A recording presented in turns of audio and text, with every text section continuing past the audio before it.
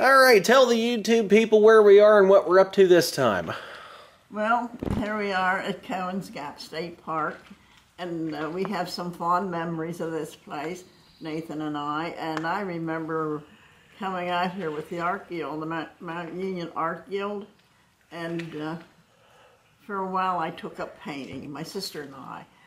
After my husband passed away, my sister lived with me for about a year, but she had this, what got us started painting, she had this old ironing board that was my mother's, and it was wooden, and it didn't have legs or anything. When you ironed with it, you put one end on the table, one end on the back of a chair, and that's how she ironed. And so my sister had this wooden ironing board, and she wanted to paint it. And so we took up painting lessons, and the Art Guild used to like to come out here to Cowan's Gap State Park. But she did get the painting done on the ironing board. Her son has it now, and I learned to paint a few things. And one of the things I painted was the old cabin up at Mountain Inn. That's where we were going to go today, but we couldn't get a hold of the person to get the keys. And it's up in the Carlisle Gap. And if you want to see the picture that I painted, we actually have it with us. We brought it along. I want to make a point that this usually is hanging in my living room. And let me zoom in on it. And here is the picture that I used.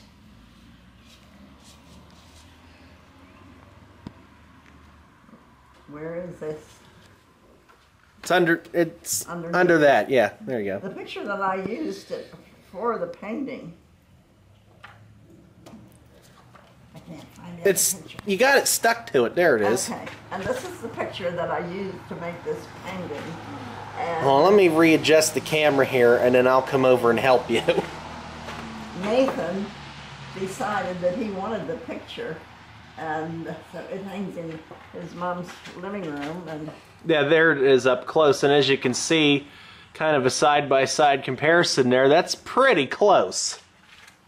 And actually, this is a picture of when you first finished the painting with that other picture sitting in front of it. So that is that. So it was the Art Guild that the people in there I got to be good friends with, and some of them were good artists and some of them were not so good. I was one of the not so good, but you had a lot of good ones though. But for somebody that never painted before, in my 60s, 70s, I was more or less a Grandma Moses, and Leona, my sister, got her ironing board painted too, and she did a real good job.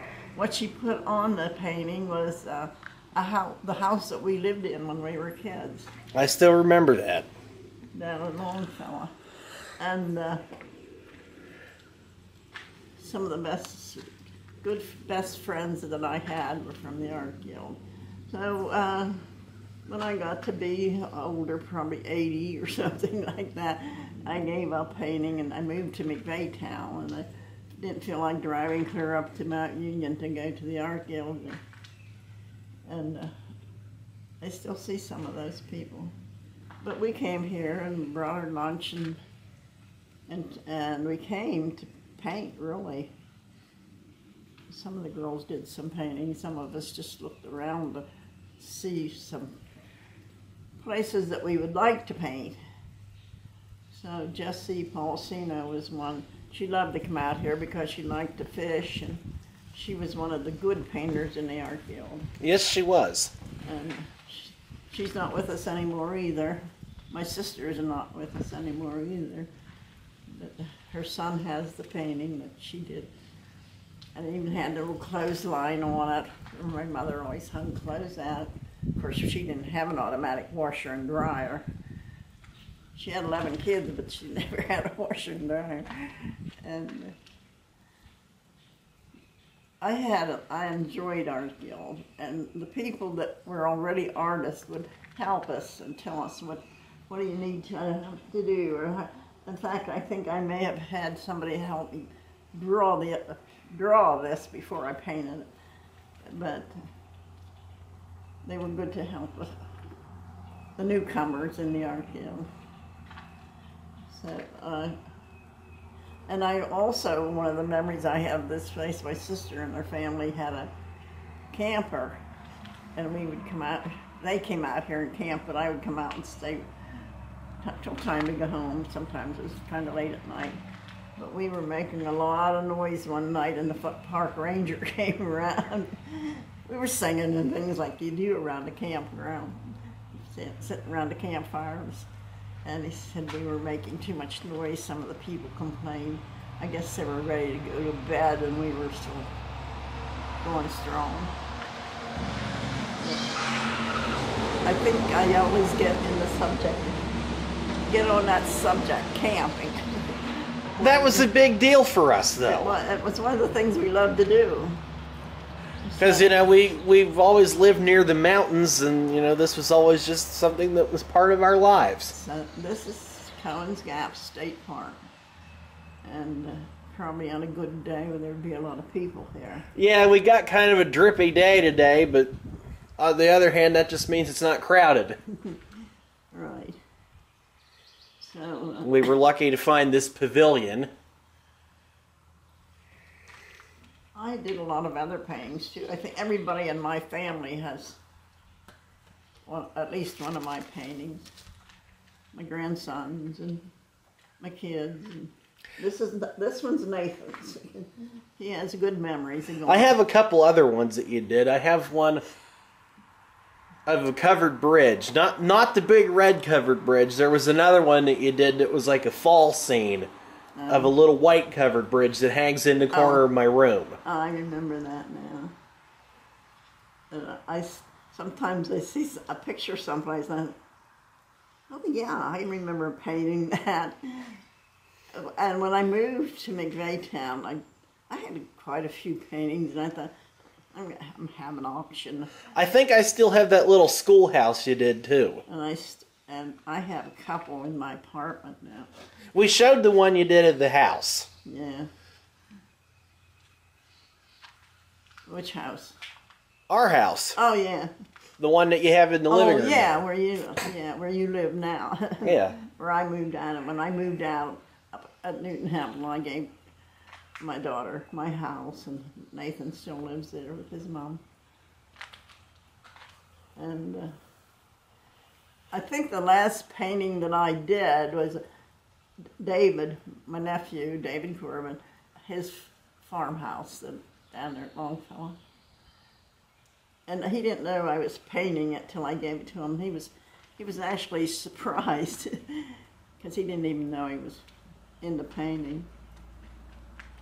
But he was happy to get that painting. So Nathan and I brought our lunch along today. We always do wherever we go. We have to have our lunch, of course. Right. So, well, getting back to what we were saying before about we were going to go to the current mountain inn today, but we couldn't get up in there, and we wanted to get some pictures of what it looks like now. And the reason why I say that is because of that picture you're holding there. This is what happened to it here. I'll hold it closer to the camera so they can see. It was the winter of '97 going into '98. This happened. It burnt down. I guess what happened, Bud left the stove lit or something like that, and the flue was clogged up or something like that. it got too hot. Yeah, the guy, well, he was basically the owner of the place, or one of the owners, and yeah. And then this happened, and we still went there that summer after they got it all tore down, and it was just a foundation. They had a picnic table there, and I remember we still went there for one summer. So Nathan and I both cried when we heard the mountain inn burnt down. Because every summer, every Thursday, that's where we would go. Good memories of Mountain Inn with my sister and her dad and her family and some other, even the Pam, the one of her, she and her parents own the camp. Oh, tell the YouTube people what we discovered in this month's Common Ground that happened since we made our last video. Oh, when we were down Licking Creek and we found out the fountain that they're repairing and remodeling, and then the Common Ground magazine, which Pam is one of the editors, she and her cousin Ruth, and somebody wrote an article for Common Ground that they discovered this. About the same fountain. And they remembered it from way, way back too. But the pictures they had in the magazine weren't as... It was before they had it finished. Before they even started fixing it up. Yeah. It wasn't quite finished when we were there, but we hope... At least it was functional when we were there. We hope to go back and get some pictures when it's all fixed up. And Yeah. I remember that from my childhood, when we used to go for our Corbin reunions down at that park. Yeah. And it's right on the, it's down in Licking Creek. And the proper pronunciation, I think, is Licking Creek. Nobody ever says Licking Creek. Mm-hmm. Linda and I were talking about that when we went down to North Carolina last week. She said, I think the proper way to say it is Licking Creek. No, Licking Creek, because that's what people say. Right. Around where I live, if you said Licking Creek, what are you talking about? Remember you're trying to put on the dog or something. But it is Licking Creek. So anyhow, we had good memories from there too, because the Corbin family reunion was always down there. And I remembered that. Nathan didn't even know it was there. I would have had no idea until we found it that day. And this beautiful rock work. And so we'll get some more pictures of that someday when they have it finished. The girls from the Art Guild, there was a couple of guys who went to Art Guild also, come up here one day. We brought her lunch, and we walked the whole way around. Now I'm going to show everybody that there is actually a lake here. Yeah. Can't really see it real well from where we're sitting, but there's camps. There you can see where you can rent a cabin and come for a weekend or whatever, and it's a beautiful place in the summer. I promise one of these days I'm going to get a better tripod. A lot of people come here over the weekends, and people that like to fish come here.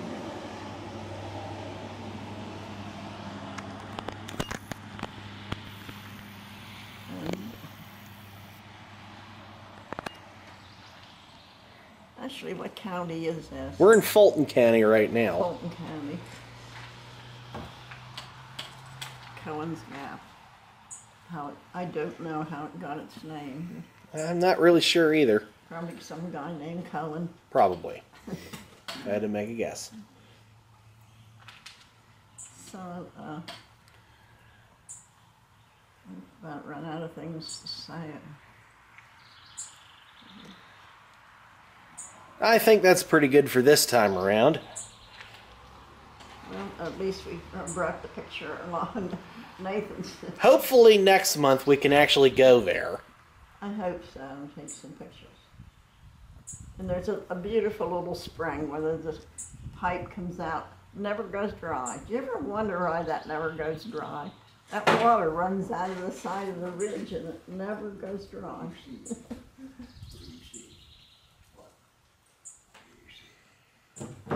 Hello.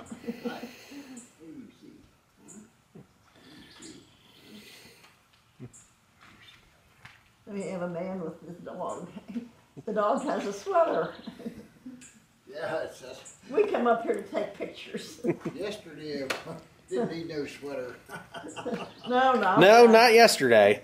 Who could believe it got that cold overnight? Do you come out here often? Yeah, every day we come up for a walk. I just live down over the hill here. So. Oh, do you? We're about an hour away. Oh, yeah? We come from McVaytown. Oh, yeah, you are about an hour away. Yeah. It is a lovely place. Good place for walking, isn't it? Yeah.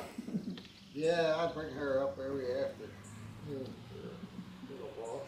We couldn't come after lunch today, could we? It was raining. But it was good. We used to come out here quite often. My sister had a camper. She camped out here. Yeah. I used to come out with some other people Yeah. and come out pretty Oh, often. it's a nice park. Yes, it is. They've done some new things to it too since I was here last. Yeah, I only live 2/10 of a mile. So I do a lot of fishing up here, trout fishing. Do you catch a lot of fish in there? Yeah, there's all kinds of fishing. I see these two guys out there in the boat fishing now. What do they catch? Mostly trout or what? Yeah, that's what I fish for, is trout, yeah. There's bass in there, there's bluegills, there's catfish and crappies and perch. There's just about everything in there, but yeah, I like my trout fishing. You ready to go? Huh? You ready to go? All right, we'll go. Huh? Yeah, so.